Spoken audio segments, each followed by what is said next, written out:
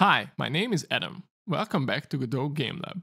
In this video, we'll improve the gameplay experience in a lot of ways. First of all, after implementing the EnemyAction system, we'll make sure that the player can actually see what enemies do with the intent displayed above them. Then we'll do a bunch of polishing and juice stuff to make the game feel a lot better. For example, if I play a blocking card, you can see that this enemy wants to attack me for 7 damage. And when it does, a couple of things happen. First of all, when the player gets hit, it gets a bit shaken and the sprite becomes white for a while. It flashes, right? And also, if I take damage from an attack, because I only get 5 block, and that means I should take 2 damage. And if that's the case, the screen will have this red tint for 0.1 seconds. Did you see that? It adds a lot, I think. But if I block for 10, you can see that the shake and the flash still happened, but we no longer see that red tint. It's only visible when we actually take damage. And the same applies to the enemy as well. So when I attack this enemy, the intent changes accordingly. And also we have this little shake and flashing effect, which adds some weight to the attack, so it's a bit more satisfying to play. So let's get... Whoa. Hold on to your horses for a second. Hey people. Editing Adam here. Just wanted to pop in for a second and tell you something important. Even though I might seem like someone who can create a project like this with relatively good code and architecture, turns out I still can't do primary school math. See, I told you that this course will take 8 videos, and that's true, but I forgot to count the intro video as a separate one. So yeah, this is not the last video, there's still one more to go. Okay, now let's get started for real. So before we get into the new stuff, I wanted to show you 2 things that were pointed out by your fellow lab technicians. The first is really handy, and I had no idea that this existed, so check this out. If we were to add a new scene, and let's add something that we already have a theme for example a panel node, and if we add the panel, you can see that it's the default black background we have here. And what we did is we went to theme, and we loaded the theme we had with this quick load feature. But as it were pointed out by one of you, there's a much easier way to do this. And this is super useful. So if we go to project and project settings, we can search for theme. And under GUI, we have theme. And here, the theme we set as the custom theme we have will be a project-wide setting. So if I go ahead and click on this folder, and select our main theme.tres, you can see that it says that the editor needs to be restarted for this to take effect. And if I restart the editor and create this new panel scene again, so I click on the plus sign, other node, and search for panel, and add a new panel as a root node, you can see that we still have no theme attached to this. But nevertheless, it uses the theme we provided as a default one. So this is super useful. We don't have to always manually assign this theme to all GUI nodes anymore. So this is super useful, and I didn't know that actually. So thanks for the tip again. Awesome. And another thing we have is more like a bug, not a time saver like the first one. So actually 2 different people pointed out that we have some bugs with our reparenting stuff when we snap back the cards to their original position. And to illustrate the problems, I did a little change to the card UI scene, but you don't have to do this. This is just for illustrating purposes. So I duplicated this label, changed this color, and in the script, in the ready callback, I set the text to the child's index. So if we run the game, you can see that all the cards have their original index in the top right corner of the screen. So what problems we have? Well, if I play some cards, and end my turn, there's a problem when let's say I'll drag this defend card with the index 2, drag it out and cancel the movement. See, it gets placed to the first place, even though we have its original index, which is 2, and it should be at that position, right? So that's one of the problems we have, but we have another one. So if I run the game again, and let's see, I play one defend card from the left side and play an attack card from the right side. See, another problem we have is if I start to drag this defend card and cancel it out, it gets placed to the first position. And if I drag the first one, they go back to their normal positions, and it still works for the first one. But whenever I do it with the second one, it doesn't work anymore, right? So these are the problems we have. How do we deal with this? So this is why I love teaching, right? Because you can always learn from your students. And this time I started fixing these bugs, and I realized that maybe there's a simpler solution to this. And I started sort of rethinking this whole reparenting stuff and realized that there's a much easier solution actually, which solves both of those problems and simplifies the solution a whole lot. So I want to thank all of you for these recommendations, spotting out and reporting these bugs, because I learn a lot from them too. And also that's sort of really a game dev thing. You could always come back to the same code and architecture over and over again, and oftentimes you could think of a better, simpler, or more elegant solution. But mind you that you don't always have to do this. If it works, it works. At that point of time, you thought it was a good solution, and if it needs refactoring in the future, then you can go ahead and do that. Here we do need to refactor it because, as you pointed out, there are some bugs and unexpected behavior connected to this. So how do we solve the problem? Let's start by modifying the hand script first. So if we click on the script icon next to the hand node, see what we need to do here. So right now what we do in this callback function is we take the child's original index and subtract this cards played this turn value, and we keep track of how many cards we played this turn, so that this reparenting can take that into consideration as well. And after reimagining this whole thing, I find this to be completely unnecessary. Even though it's not that complicated, it's still unnecessary. So what we can do is we can scroll all the way up, and we can get rid of this member variable here. And also we don't need to connect the card played signal to our hand anymore. So we can get rid of the whole ready callback as well. And if we go back to our callback function, we don't need this on card played callback anymore. We can get rid of this too. And finally, when we take the new index, I still think it's a good safety measure to clamp the value between 0 and the current children count. But still we can get rid of this subtraction. So we only clamp the card UI's original index member variable between 0 and the child count. That's all we need for the hand. We can go ahead and open the card UI's script next. And here you can ignore this temp label stuff. This is only here so I can show you those bugs and whether the reparenting works as intended or not. Okay, so this is just temporary code, you don't need this. What you do need is to take this original index onReady variable and make it just a member variable. So we don't need to set this on onReady anymore. We won't set it here in the card UI, and I'll explain why in a minute. And we can set this original index to, it doesn't really matter anymore, but we can set it to something like 0 by default. All that matters is it's an integer value. 0 works perfectly here. That's all we need in the card UI. And see, my idea is to only set this original index value, which we use for reparentation, when we actually start interacting with the card, right? Because you can only interact with one card at a time anyway, right? So you can only cancel out playing that specific card you started interacting with. And what that means is that we only care about the original index of the card we want to play, right? So if we set it at the time when we start to interact with it, and it emits its reparent requested signal, then it will always be popped back to the right place. So when do we start interacting with the card? Here you can use two states from the state machine. I opted to use the clicked state because that's the first time you actually start interacting with the card in any way. So if we press Ctrl+Alt+O and search for clicked state, the only thing we need to do is when we enter this state, we do something like card UI.original index equals card UI.get index.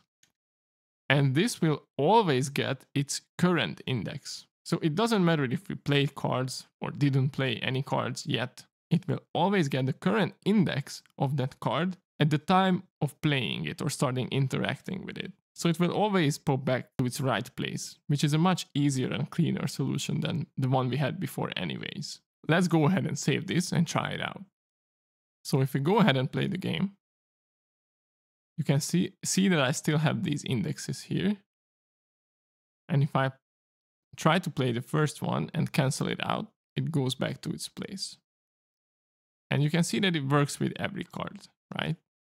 So what about those bugs we had before? If I play the first one and play the last one, these two were acting weird, right? So if I click on the first one, cancel it out, it goes back to the first place. If I play the second one and cancel it out, it goes back to the second place. So it's not swapping it up anymore like it did before. But what about the other bug? When we ended our turn and played the next one, it also got weird a bit because I played one from the right side of it and it popped back to the first place. Not anymore. If I try to drag the second one and right click, it only cares about its position when we start the dragging or the clicking process, right? So they always go back to their rightful place. And with that solution, our code has become cleaner, much easier to maintain, and we also solved all of the bugs we had before. So that's really cool. And that's the power of a teacher learning from his students. So thank you again for the tips, and I really like this new solution, so I hope you like it too. Now let's move on to the new stuff. So the next new thing we'll tackle is the enemy intents. If you remember from last time, we added all the enemy actions logic, but still we have no idea as the player what the enemy intends to do in their turn. So to implement this, the first thing we need to do is we need to create a new custom resource. So if we collapse this folder and go to custom resources, right click, create new, script, we can call this intent.gd. And make sure to inherit it from the resource class, press create, and double click to open this up in the editor. And this script is actually one of the easiest we had to work with throughout this whole project. So the only thing we need to do is we need a custom class name, and then this will be just a very, very simple data container. So we'll have two export variables, one for displaying the number or numbers, and one for displaying an icon. Because if you think about it in Slay the Spire, there's always one icon displayed above the head of the enemies. And for example, for damage numbers, you can see the number of damage that enemy wants to do to you. But still, the most data you can see is a string and an icon next to it. So it's pretty simple, right? So that's all we need. Go ahead and save this with Ctrl S. And now we need to think about where do we use this? Where do we want to assign enemy intents to something? Well, if you think about it, the only place it makes sense is to attach intents to enemy actions, right? Because if you think about the CrabEnemyAI, it has 3 different actions. 2 of them are blocking, which can have something like a shield icon. And one of them is attacking, which will have a different icon with a number attached to it as well. So these are different intents. So what we can do is we can press Ctrl+O and search for EnemyAction.gd. And here we only need a small little change. We'll create a new export variable for the enemy action called intent with the type of intent. And that's all we really need here. So go ahead and save this with Ctrl S. And with that done, we can create the custom intents and assign it to the specific enemy actions. So to do so, press Ctrl+Shift+O and search for CrabEnemyAI to open up that scene. Go back to 2D view, and first let's select the attack action. And you can see that we have a new slot for the intent, which is empty right now. So let's pause for a second and think about what do we do here. Intents are resources, right? And what do we know about resources? Resources are stored in the file system as serialized files with the extension TRES, right?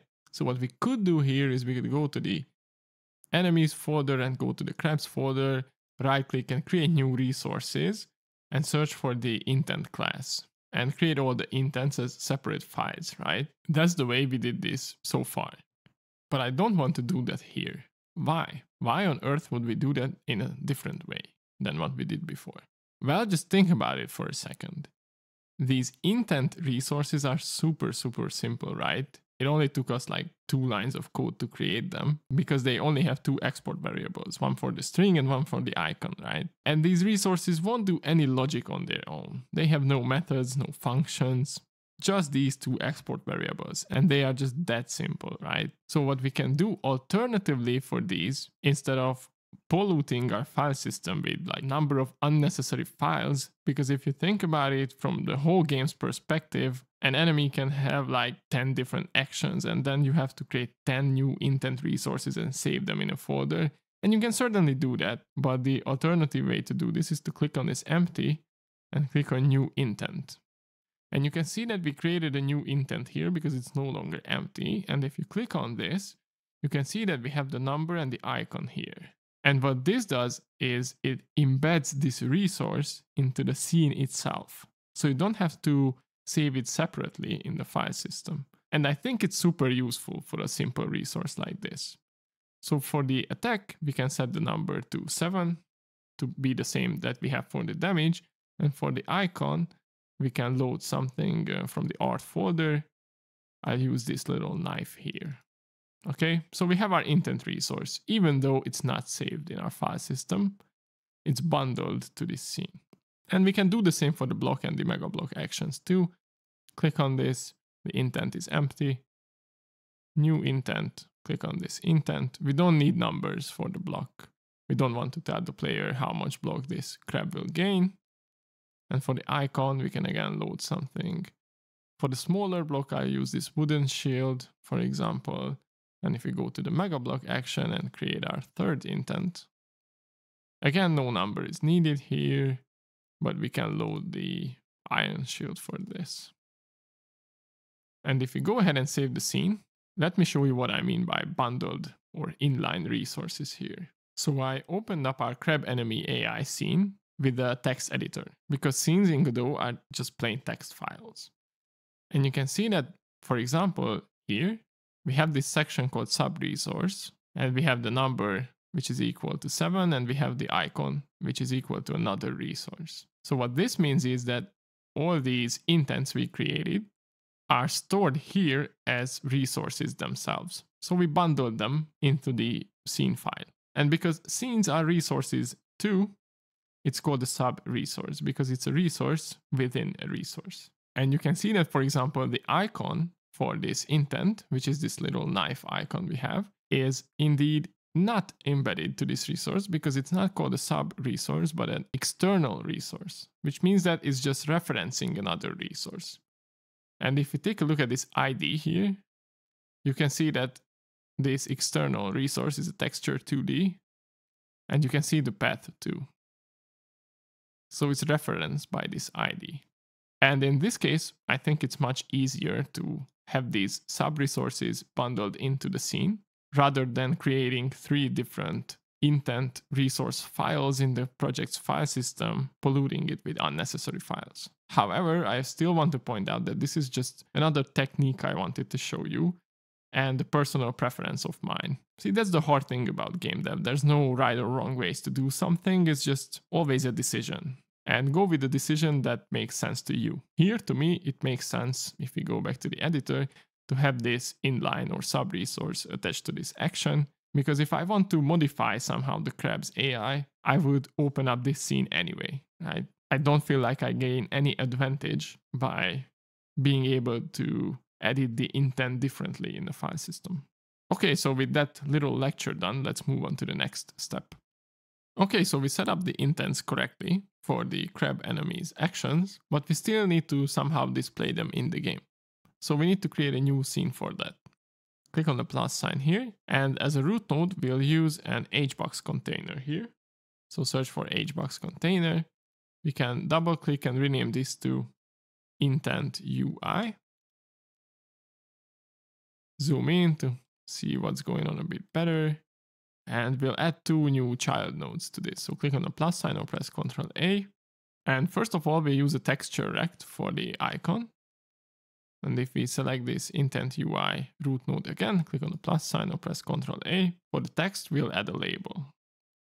And first of all, we can rename these. So double click on the texture rect and rename it to icon.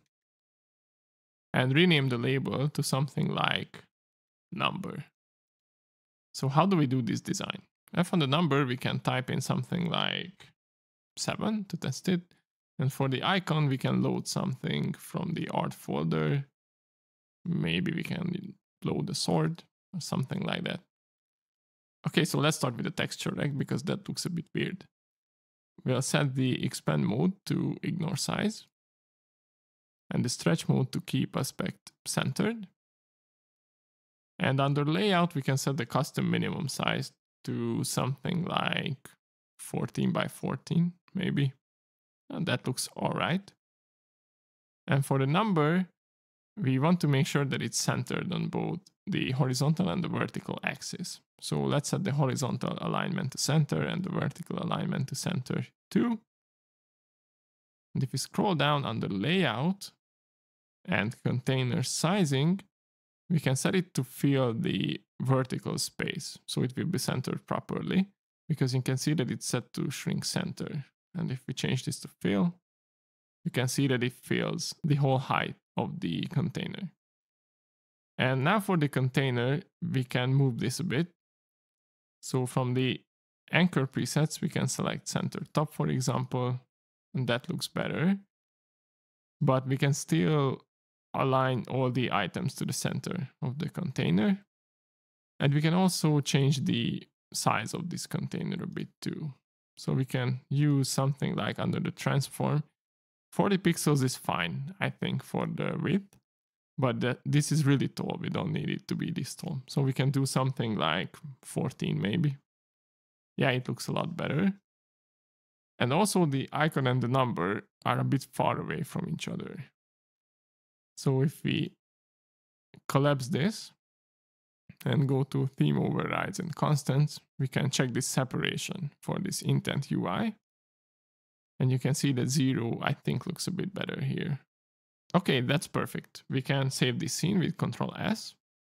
Under Scenes, UI, and IntentUI.tscn is perfect. Press Save. So why don't we go ahead and add some code to this to hook up the logic too. So go ahead and select the IntentUI node, the root node. Click on the Attach Script. And IntentUI.gd is perfect for us. And here I want to show you another alternative technique suggested by one of our lab technicians in the comments. So you see we always delete the auto-generated code when we start to write the scripts. And they suggested that if we go to this template dropdown, we can select object empty as a template and there won't be any auto-generated code.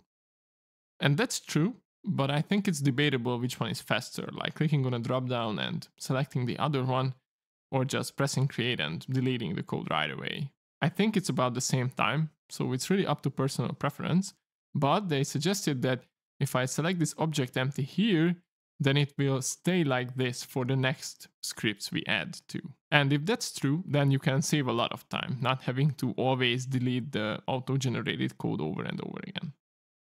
So we'll see how this goes. And again, it's up to personal preference, and I want to thank you for all these amazing tips and tricks. I want to display all of them to everyone watching. So we'll just do it like this for now, press create, and you can see right away that the code doesn't have this auto-generated code we usually have. But anyways, what do we do here? First of all, we'll provide the custom class name like we usually do, and then we'll grab two already variable references to our label and our texture rect. And then we'll provide one method or function only, which we'll call update intent. And it needs to have an intent resource injected as a dependency, as a parameter. And we do a safety check first. So if it's not a valid intent resource, we can hide the IntentUI and return from the function. But if it is a valid intent, then we do two things. First of all, we'll set the icons, the texture rect's texture property, to the icon we have in the resource, and then set the visible property. And we want it to be visible if this new icon we have is not null, but if it is null, then what that means is that the icon property of that intent resource was left empty. So for whatever reason, the designer only wants to display a number here, so we can hide the icon. And virtually, we do the same with the number property. So we set the number to the string we have in our intent resource, and we set its visible property based on if it's an empty string or not. So if it's an empty string, then we don't really want to display it, right? Then we just only want to display the icon. And that's pretty useful because if you remember for the block and the mega block actions for the crab, we left this text box, this number string, empty for the intent. And then finally, when we set up everything, then we can call the show function for this IntentUI to make sure that it's visible to the player. And that's all the code we need. We can go ahead and save this with Control S.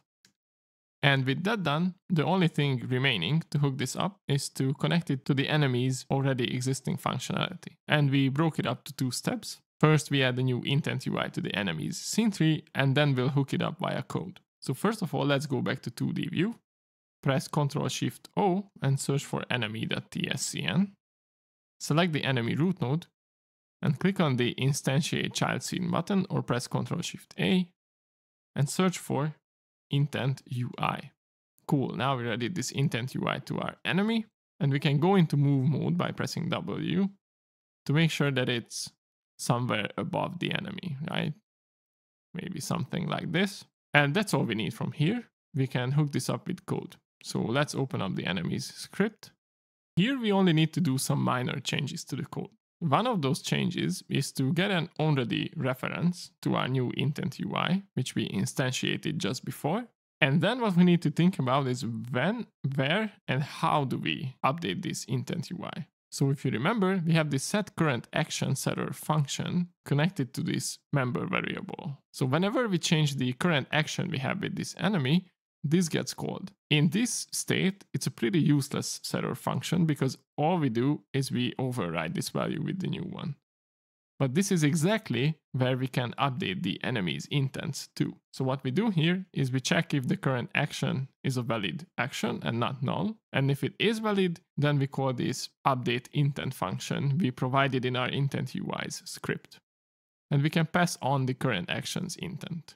And that's all the code we need. Pretty simple, right? And I think that adding this intent functionality to our project really showcases how easy it is to expand upon what you already have when the architecture and the code is good, right?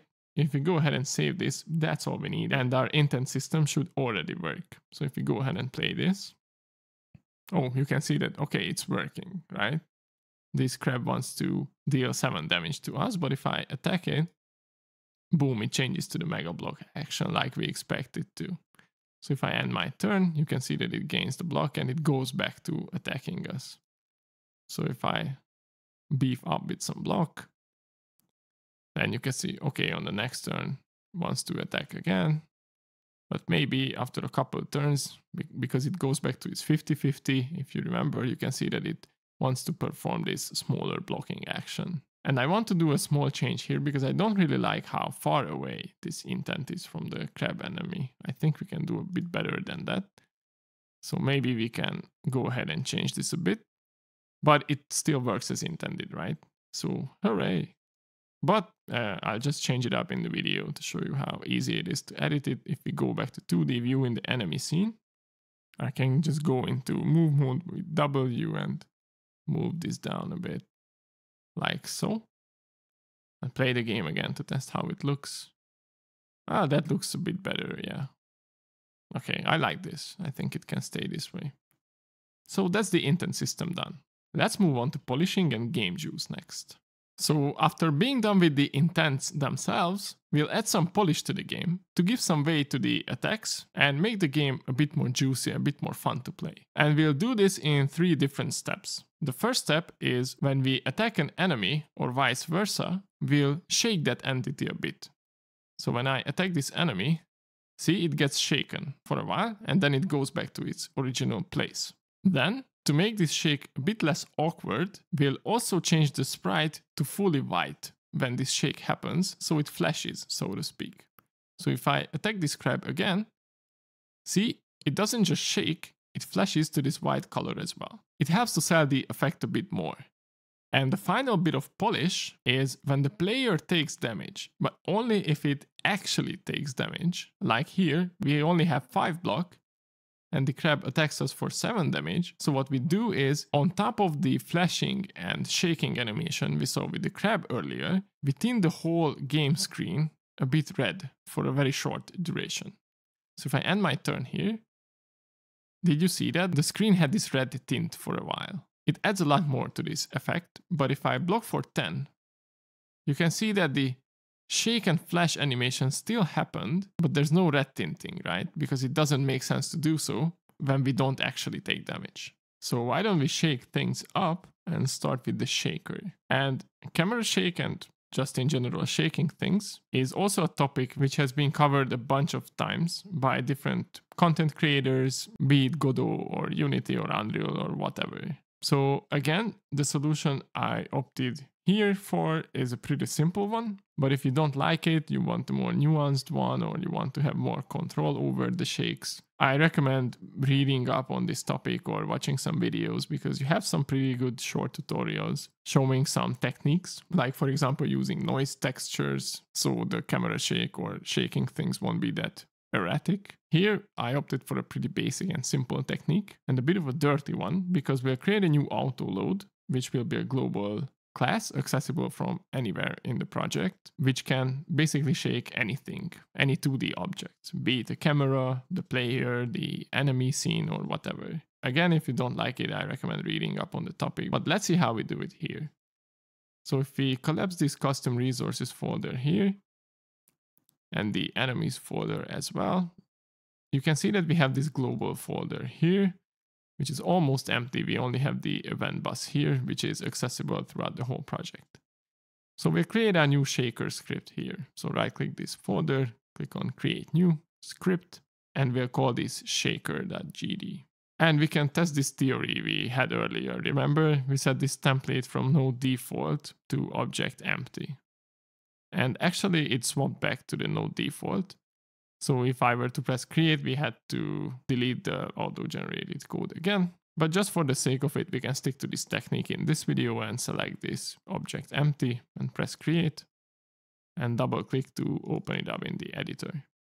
So how do we shake things? Remember, we can't use class name here because this will be added as an auto load to our project. So here we'll need a function and we'll call this shake. And we need 3 parameters. One for the thing we want to shake. This can be a camera, a player scene, an enemy scene, whatever you want. We'll have a float representing the strength of the shake, and we'll have a duration, which is also a float, and it's in seconds, so for how many seconds we want to shake that thing. First, we'll do a safety check, because if we don't have anything to shake, we can return from this function immediately. But then if we do, first of all, we'll store the original position. So when we finish the shaking, we can snap it back to its original position we have. Then we'll have a shake count for how many shakes we want to do over that given duration. You can experiment with the value here to set something you like. 10 works pretty fine, I think. Then we'll create a new tween for the shaking itself. And we'll start a loop for the amount of shakes we want to have. And then for the shake offset, we'll create a new vector between -1 and 1 in both directions. And the target position will be defined based on this random offset by adding it to the original position vector and multiplying this offset with the strength of the shake. And then, so it doesn't become too erratic, every other shake, so every second shake, every even one, will return the target to its original position. So it doesn't get too far away, right, from the original position, because that would look weird. And then what we do is we tween the property to this new target position over the duration we want to have. But we can't just use the duration here, because that would mean that if we have a 0.2 duration and 10 shakes, then all of the shakes would take 0.2 seconds. And that would result in a 2-second shake instead of a 0.2 one. So what we do is we divide this duration by the amount of shakes we want to have. So instead of 0.2, if the whole thing is 0.2 seconds, we'll do 1 shake for 0.02. So 10 of them will add up to 0.2 in total. And then to make sure that it eases out eventually, we'll multiply the strength by 0.75, which means that it will be 25% less for the next shake. So it sort of eases out or decreases the strength based on how far we are with our shakes. And then finally, we'll connect an anonymous function to the tween's finished signal and set back the thing's position to its original position to make sure that when we're finished with this shake animation, it ends up being in the same place as it was before. And that's all there is to it. We can go ahead and save this with Ctrl S. And don't forget that we need to add this as an auto load. So go to project, project settings, auto load and click on this folder icon to browse for this script. And under our global folder, we should have this shaker.gd ready to go. Double click this and you can see that it will add it as shaker with an uppercase S for the class name, and that's perfect. Click on add and make sure that both of those are enabled. And they are, so we can close this. And now everything's set up for us to shake things, but we still need to call this function somewhere. So that's what we'll do next. Okay, so let's think about this for a second. Where do we need to call this shake function? Who do we want to shake at all? Well, we want to shake the player if the player takes damage, or the enemy when the enemy takes damage, right? So we need to change up their script when they take damage to make sure that they get shaken. So why don't we start with the enemy? Press Ctrl+Shift-O and search for enemy.gd. Here we need to make some changes to the take damage function, because right now how it works is after a safety check we call the stats resources take damage function, and after the stats change we'll check if the health is less than or equal to 0, and if so we queue free or delete this enemy. And even though we'll apply the same logic, we need to change this up a bit because we have to introduce twins to make sure that we can wait for the amount of time while the enemy is shaking. So for now we can delete these. So what do we do instead? First of all, we'll create a new twin to make sure that this twin can manage everything we need. And then we'll call the shaker class's shake function through this twin and pass on the 3 arguments we need to, namely the enemy itself, a strength of 16, for example. You can experiment with this value. I found 16 to be quite okay. And then we'll say this shake should take 0.15 seconds. And then through the same twin, to make sure that they are sequenced one after another, we call the take damage function like we did before and pass on the damage. And then to make sure that this shaker can finish this animation, we'll wait for 0.2 seconds, for example. And then when this twin finishes, so after waiting that 0.2 seconds, the twin will emit its finished signal, which we can connect an anonymous function to. So after this shake is complete and the take damage function has been called, we can still check if the stats.health is less than or equal to 0, and we can still queue free that enemy. So let's run the game to make sure it works, because that's all the modification we need now. So if I run the game and play an attack card, the enemy shakes slightly, right? And then loses the HP just like it did before. Perfect. Now we can go ahead and close this and do the same to the player too. So press Ctrl+Alt+O and search for player.gd. And here the take damage function looks roughly the same. We take the damage and then check if our health is less than or equal to 0. And before actually deleting the player scene itself, we'll emit this player died signal from the event bus, so we can recognize the lose state in the battle scene. So we have to pay attention to this too. But again, we can start by deleting this whole old code.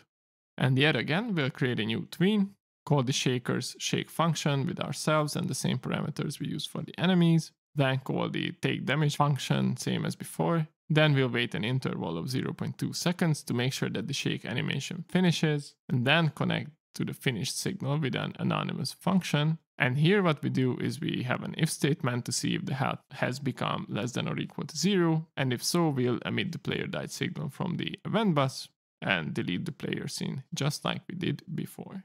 We can save this with Ctrl+S and go ahead and play the game to see how it looks, and end a couple turns to make sure that this crab enemy can attack us.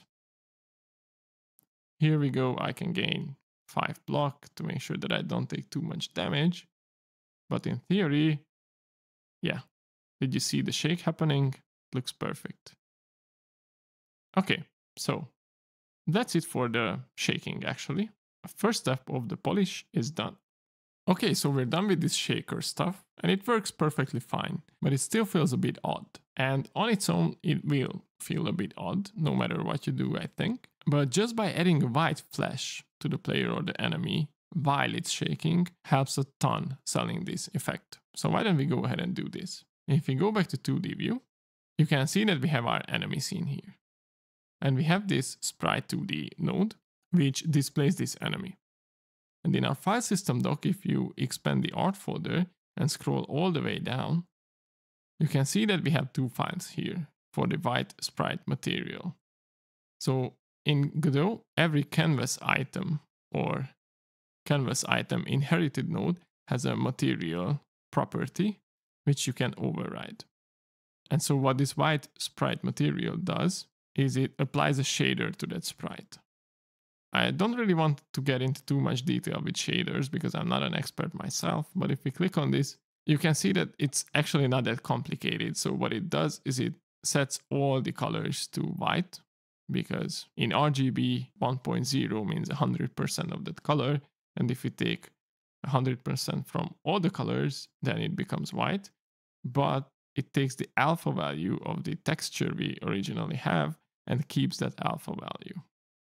So if we go ahead and select the sprite node again, and under the canvas items material, assign this material to it, you can see that it becomes white, but still the transparent pixels remain transparent. That's perfect, right? Because if I change the material, it becomes white, but if I reset this material, it goes back to its normal texture. So what we'll do is we'll set this material from code. And to do this, we'll apply some modifications. First, to the enemy script. So click on the enemy script icon and see what we need to change here. Fortunately for us, adding this new functionality isn't that complicated either. First of all, we'll define a new constant where we preload this resource, this white sprite material. And then in the take damage function, when we start taking the damage, before we start any of the tweening stuff, we'll change the sprite 2D node's material property to this white sprite material. And when do we need to change it back? Well, when the tween has finished. So the shaker has finished playing its shaking animation. So what we do in this anonymous function, we'll change the sprite 2D's material property back to empty, to null. So it goes back to its colorful version. And if we go ahead and play the game now, you can see that if I attack this crab enemy, it becomes white, shakes, then goes back to its normal state, and becomes colorful again. However, I still don't like how there's this 50 millisecond latency between the two, because I set this tween interval to 0.2 to make sure that the shaker animation can finish playing. It still feels like it's lagging or something. It feels a bit too long. So we can set this to something like 0.17 maybe, and I think this will feel a lot better. Yeah, it does. It feels better. It feels more like a proper feedback. So this white flashing adds a lot to this shake effect. If you take a look at this, it looks much better, I think. Awesome. Now let's add it to the player too. So press Ctrl-Alt-O, search for player.gd, and here we'll do the absolute same thing. Define a constant for the white sprite material. Then in the take damage function, we'll assign this constant, this white sprite material, to the sprite 2D node's material property, and when the shaking animation has finished, then in this anonymous function, we'll set this sprite 2D's material back to the empty one, to null. So it becomes colorful again. And just preemptively here, I think we can tweak this interval value too, to something like 0.17. In theory, you could set it, by the way, to 0.15 too. But what I found happening is that sometimes they didn't finish at the exact same time. And even though the game didn't crash, it rendered some warning messages to the debugger that the tween tries to operate on a non-existing node when the player or the enemy get deleted. For me personally, I don't really like seeing warning messages. So by tweaking this value a bit, we can avoid this, but there's really no need. So if you do 0.15, the code will still work fine. Again, you can experiment. So if we press Ctrl-S to save this and run the game, that's perfect because the crab enemy wants to attack us. I get some luck. Boom. Okay, I got this flash animation too. So if I let him attack again, boom, it flashes. Perfect. So that's the shaking and the white flashing done. The last step of polish will be to add the red tint to the screen when the player takes damage. So the last polish we want to do in this video is this red tint when the player takes damage. And we need to think about this for a second. If we go ahead and play the game, let's get this crab enemy to attack us. Perfect. Okay, so now if I play 2 block cards, I get 10 block. So this crab can't really damage me, right? But if I end my turn and let him attack me, you can see that we still play these flash and shake animations. And I think that's perfectly fine because we want to give some oomph, some weight to the attack animation, right? So it feels a lot better, a lot more polished. However, think about this tinting for a second. When we display this red tint, it applies to the whole screen. When do we want to display this? Does it really make sense to turn the screen more red when we actually don't take any damage because we have enough block to block all of it? I think it would be weird if we still tinted the screen red in this case. So what we want to do instead is to only show this red tint polish when we actually take damage from an attack. And to do so, we'll need to provide a new event in the event bus for this. So let's press Ctrl+Alt+O and search for events.gd. And we'll emit a new signal called player hit here, which will only be emitted when we actually take damage, considering our block. For now, that's all we need. We can save this with Ctrl+S. So we can go ahead and design this tint effect itself. And to do so, let's go back to the battle scene and switch back to 2D view.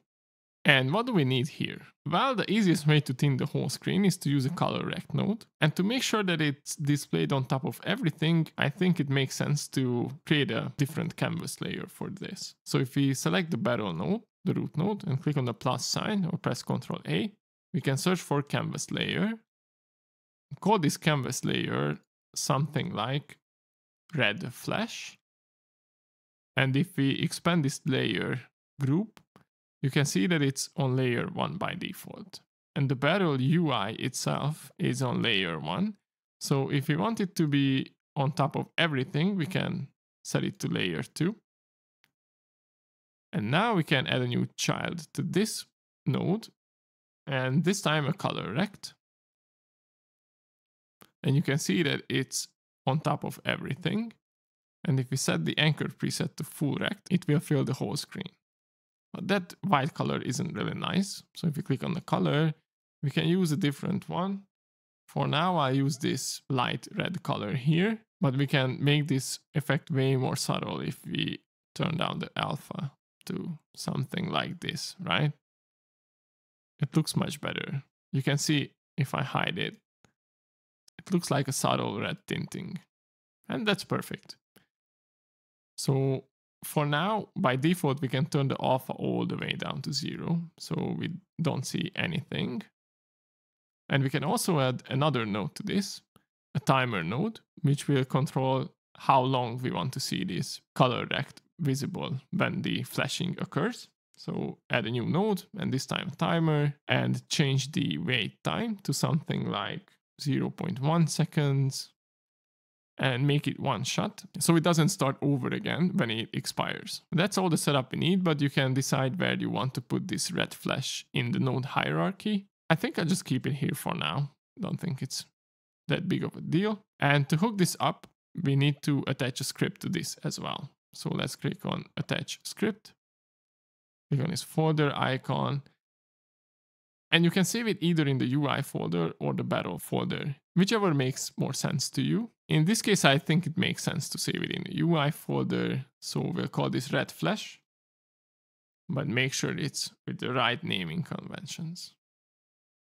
So create this new script, set the template to this empty template so we don't get auto-generated code, and let's see what we need to do here. So I guess you could automatically assume that, okay, we need a new class name to this, because that's how we start all the scripts, right? But for this one, we actually don't really need a custom class name, because this tinting the screen will handle all the logic by itself. So we don't need to hook this up anywhere else in our code. It's fine by its own. So what we do here is we reference the color rectangle and the timer we have. And then in the ready function, we need to connect two signals to our own callback functions. First of all, we'll connect this new player hit signal, which we have in our event bus, and then connect the timer's timeout signal to our own callback function as well. And what do we need to do in each of them? For the player hit signal, what we do is we crank up the alpha for this color rectangle so it becomes visible to something like 0.2, but you can tweak this however you like. And then we start the timer. And when the timer times out, we can set the alpha for the color rect back to 0, so it won't be visible again. And that's all the code we need. So if we go ahead and save this with Ctrl+S, we can test the game how this looks like. So if I run the game, you can see that I can't even end my turn. And no matter if I hover over the cards, nothing happens. I can't interact with the cards either. There's no yellow borders. I can't end my turn. What the hell is going on? Well, I don't know if you remember, but UI nodes can be tricky in Godot. If we go back to the 2D view, this color rectangle fills up the whole screen. And you might remember that for color rectangles, they by default stop all the mouse events. So this color rectangle for the red flashing will prevent any other UI nodes to pick up any mouse input. So we need to set this filter from stop to ignore. And if we go ahead and save this and run the game again, I can interact with the card so everything's back to normal, I can block. But if I end my turn, still no red tinting, right? Why is that? Well, if we go back to the script, you can see that we only display these color rectangles alpha or crank it up to a bigger value when this player hit signal is emitted. And we define this signal in the event bus, that's absolutely fine. And we also connect it to it, which should work in theory, right? But we never actually emitted the signal yet. So the last thing we need to do is to create the logic for emitting this signal when the player actually loses HP from an attack or an effect. And there are actually multiple places where we can implement this logic. But where does it make the most sense to do so? Well, I think in the character stats. Why? Well, because losing HP or deciding whether an attack can be fully blocked by the player is really connected to stats, if you think about it. The logic is really connected to stats, whereas the player script, for example, which is more like a visual representation of the player, if you remember, isn't really concerned about fully blocking attacks or all that kind of icky stats handling stuff. But the character stats class is really concerned with this, right? Blocking, taking damage, mana, and all that stuff. The take damage function itself was first defined on the stats class, right? So let's press Ctrl-Alt-O and search for characterstats.gd. And here you can see that there is no take damage function. So where do we actually decide this? Well, if you remember, the character stats class is extended from the stats class. So if we go back to the stats class, this class has a take damage function. Well, we have all this logic, right? Taking the block into consideration. I know it was a while ago, but we did this together, right? So what we can do in the character stats is we can rely on that same logic we have in the base class, the stats class, but further extend it with our own functionality, which is in this case deciding whether we really took damage or we were able to fully block it. So that's what we're gonna do. So here we can define our own take damage function. It only has one parameter, which is the amount of damage we take, and it's a void function, meaning it doesn't return a value. And here what we do is we store our initial health we have in a new variable. And then we call super.takeDamage. So what does this mean, this super keyword? This super keyword means that call the take damage function from the class which we extend from. So in this case, call the take damage function from the stats class, right? Which handles all the logic we need. Right? It handles taking damage, taking block into consideration, and all that stuff. And after we're done with the original take damage function, we can see if the initial health is bigger than the health we ended up with after taking the damage. And if it is, then it means we actually lost some HP from that attack. So then we can emit this player hit signal. And that's all we need really. If we save this script and run the game again, and get this crab enemy to attack us. Cool. Okay, so now we can test this. So first let's see if I play 2 block cards and I have 10 block, we shouldn't emit this signal because the initial health will be 35 and the health I end up with after taking the damage will be 35 too. So what this means is that I shouldn't see the red tint if I end my turn. And I don't. Perfect. But what happens if I only block for 5? In this case, I will take 2 damage, right? And my initial health will be 35, but the health I end up is 33. In this case, I take 2 damage, so we should see the tint for 0.1 seconds. Let's see what happens. Awesome, did you see that? Did you see that we had this red tint thing going on? It's really subtle, but I think it adds a lot. Okay, so we've done everything we wanted this video, and I guess I'll see you in the next one. Bye-bye.